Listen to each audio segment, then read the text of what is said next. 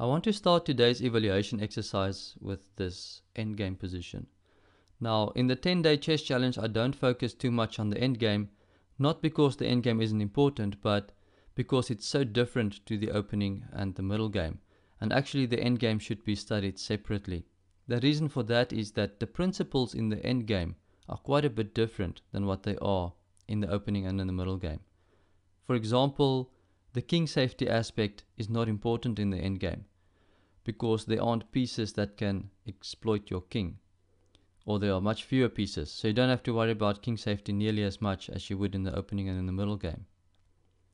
And also, center control is not as important in the endgame as in the opening and middle game. Notice I don't say those things aren't important at all anymore, I just say it's not as important anymore.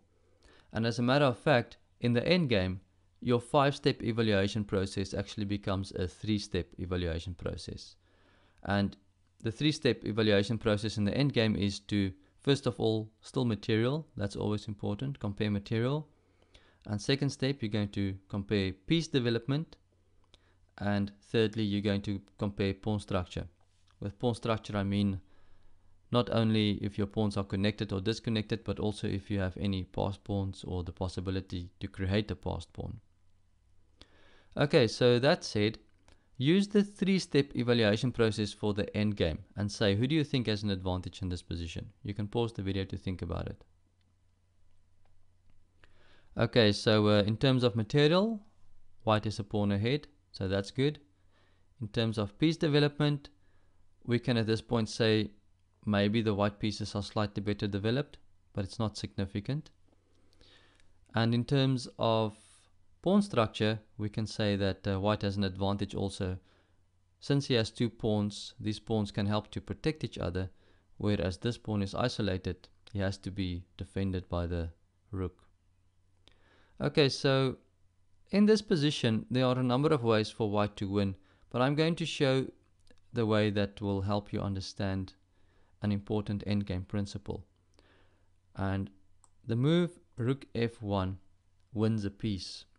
What I mean by win a piece? Well, you actually win the king, because the king can't join the action anymore. He can't cross the f file.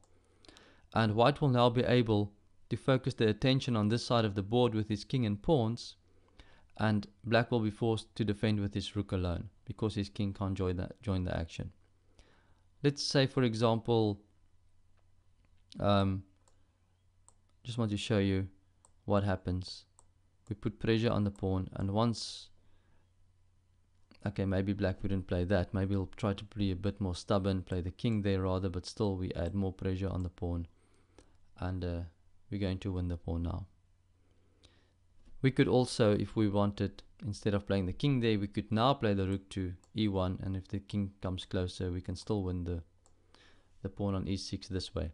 Okay, so the main point I wanted to illustrate in this example is that piece activity is also important in the endgame, specifically so with the kings. And if you can cut your opponent's king off from the action, then that is to your advantage.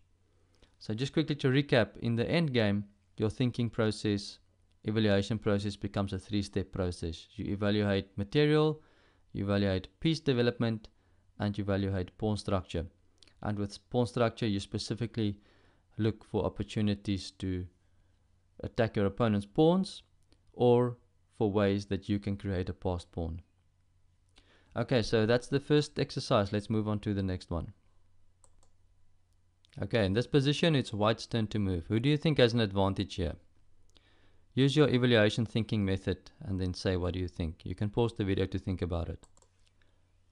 Okay, so even though material is equal in this position, we can say that white has an advantage in terms of his better piece development and also with his safer king. You can see all the white pieces are developed and the rook can come to e1 quickly. Compare that to the black rooks that are still in the corners, the king that hasn't castled yet, and the bishop that still hasn't moved yet. Okay, so I'm going to suggest 2 moves here, the move pawn to e5 or the move pawn takes d5. Think about your evaluation criteria and then say which move do you think is better. Okay, so let's look at this move first of all, and probably black will play the knight back to d7. Now we have to ask ourselves, in what way did white manage to improve his position here? Well, I think we have to admit that white didn't really improve his position all that much, and as a matter of fact, he helped black make his king a little safer. The reason I say he made his king a little safer is the e-file has become closed now. It's very difficult for white to open up the e-file. For example, he can't play e6 now because you're just helping black now. Let's compare that to the move e takes d5, which opens up the e-file. And since the black king is exposed, we want to expose the king safety factor as much as possible. Okay, so if black takes our rook, have you seen that he can capture our rook? Well, we can now start adding the pressure on black by playing rook to e1 check. If he plays a move like bishop e7, you can see how we add pressure on the king. Now we're threatening bishop takes queen, and we're also threatening bishop takes e7. Or in this position, if the king goes to d8, then we can take the bishop, and now we're threatening pawn takes c6, and black king stays in all sorts of trouble. You see, the move pawn takes d5 is much more to the point, because we expose the the black king as much as possible, which is white's main advantage in this position. So we should try to utilize it as much as possible. Now, one interesting point, in a position like this, you are actually playing with 10 points extra material. Why do I say that? Well, the rooks in the corners have a value of 10 points in material, but they don't participate. So that means for as long as we can keep this king under pressure, we will play with a lot of extra material.